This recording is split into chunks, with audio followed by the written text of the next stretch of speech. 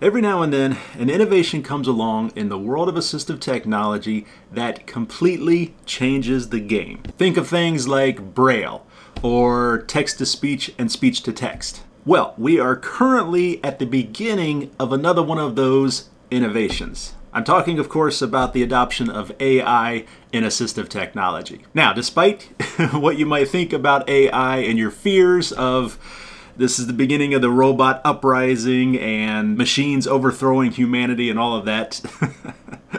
Maybe, possibly, we'll see. But there is no denying that AI has the potential to, once again, change the game in assistive technology.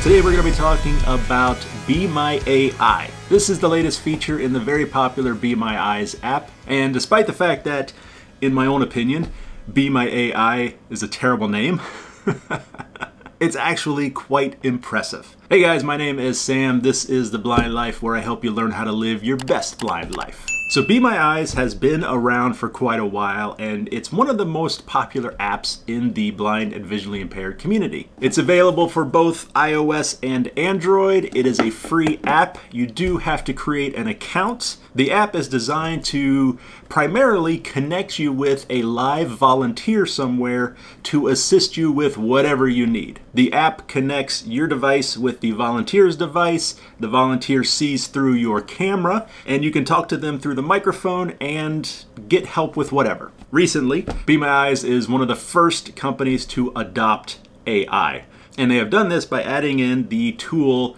Be My AI. Once again, I don't love the name. It just doesn't roll off the tongue very well. Be My AI. I don't know. All right, that's the last I'll say about that. Regardless of how I feel about the name, it's extremely impressive and extremely helpful. Whether you're using this on Android or iOS, the layout of the app is relatively the same. When you first launch it here, you have your main page where you can contact a volunteer. Now, it's not just calling a volunteer, but Be My Eyes also has a ton of other helpful ways to connect with people. Oh, and I can call Sony. Look at that. Hello, Sony. Yeah. Hey, how's it going? Yeah. No, just wanted to let you know I love what you're doing. All right. But down at the bottom, you have a couple of tabs, and the very second one to the right is the Be My AI.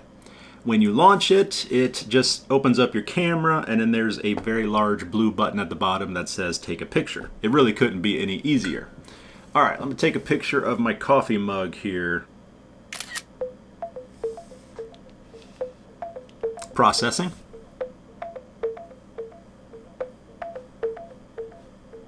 And then it displays its results here on the screen. If you're able to see this, awesome. I cannot, so let's turn on voiceover.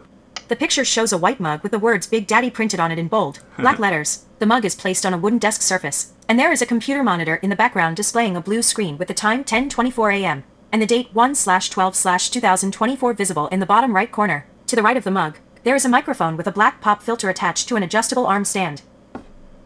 Yeah, that's spot on. It got everything. Texture and material of the desk. It's got my computer right behind it, my monitor. That is one of my microphones right here next to it. Pretty good. So we have the option down at the bottom to take the picture again or take another picture. Ask more button. We can ask more. And this is where the power of AI really comes into play, is because you can interact with it. We'll do that more here in a second. All right, I've got something fun here I thought I would try. On my computer screen here, I have a picture of a cat dressed up like Batman. So I want to see how well Be My AI will describe this. Take picture. Dimmed. Analyzing picture. Please wait. I like the little music that plays.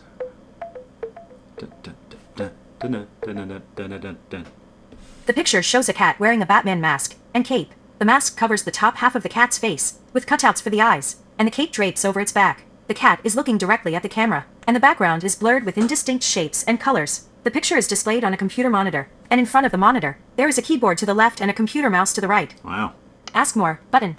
Message. Text field. Message. Text field. We're going to ask a follow-up question, and it simply opens up like a chat dialogue or a text messaging interface here. We're going to be texting back and forth with Be My AI. Who is this character supposed to be?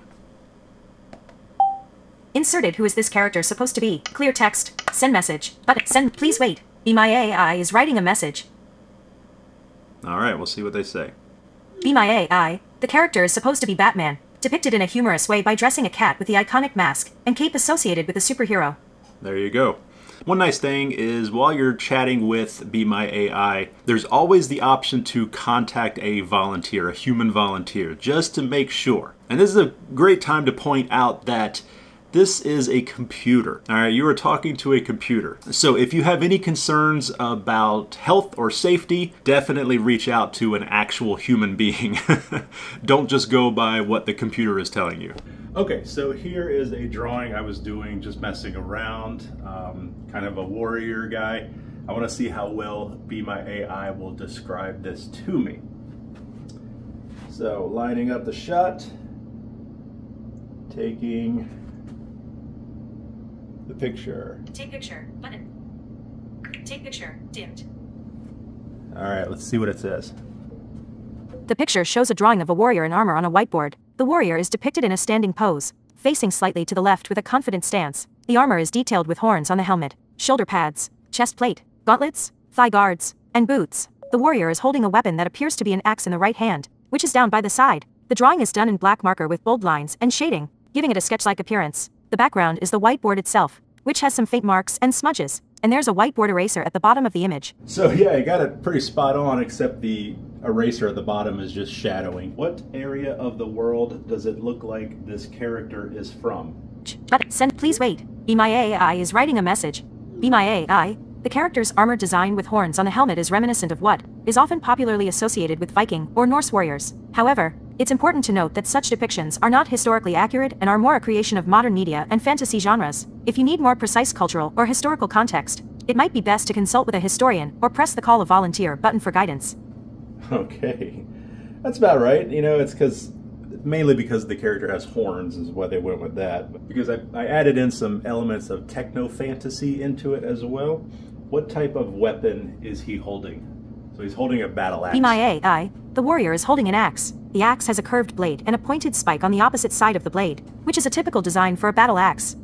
There you go. Battle axe. Got it. All right, next I've got a poem here on my screen. One of my favorite poets, one of the great poets of all time, Shel Silverstein. And we're going to scan this and see what happens. Take picture. Button. Take picture. Dimmed. Analyzing picture. Please wait. The picture shows a computer monitor displaying a poem titled Snowball. The poem reads, I made myself a snowball, as perfect as could be. I thought I'd keep it as a pet, and let it sleep with me. I made it some pajamas, and a pillow for its head. Then last night it ran away. But first, it wet the bed. Below the poem, there is a keyboard and a mouse on a desk. The monitor is on a dark blue desktop background with some icons at the top and a taskbar at the bottom with various application icons. Okay, so yeah, Snowball, one of my favorite poems from Shel Silverstein. Let's see if Be My AI can summarize this for us. Ask more. Button. Message. Summarize this. But set, please wait. Be My AI is writing a message. Be My AI. The poem Snowball is about a person who makes a snowball and treats it like a pet, giving it pajamas and a pillow. However, the snowball melts during the night, humorously described as running away and wetting the bed. Wow. Okay. So this is a perfect illustration of how powerful AI can be. Now, unless I'm mistaken, I believe Be My Eyes is using ChatGPT, which a lot of other AI adopters out there are using, and it's super powerful. But this is kind of getting into the area of that kind of gives people fears and causes people to be a little leery about AI, is its understanding and its ability to interpret concepts that you generally only associate humans being able to interpret. Now, in this case, the poem never says that the snowball melted. It says that it ran away, but before it did, it wet the bed. So the AI understood that to mean what the author intended it to mean. And that's kind of crazy. Kind of awesome, kind of crazy. All right, guys, so that was a look at Be My AI, one of the newest features of the Be My Eyes app. The potential for AI in the assistive technology world and how it can help the BVI community is incredible and very much, like I said at the beginning, game-changing. And one thing to note about this is, as cool as this is right now, this is the worst it will ever be. It's only going to continue to get better and better and better till the robots take over the world. Okay, guys, I hope you enjoyed that video. check it out. Download Be My Eyes if you haven't already and play around with the Be My AI tool. Stay tuned. I did a video featuring the latest updates to the Envision glasses, which also has ChatGPT integration with their Ask Envision feature. Which one is better? Huh? Maybe we need to do a head-to-head competition. Stay tuned. That might be coming out in the future. That's it for this one, guys. Thank you so much for watching. Check me out on all the other social medias, including the podcast, the Blind Life Podcast, available on all your major podcast platforms. If you liked the video, like it. If you didn't like the video, like it anyway. And I'll see you next time.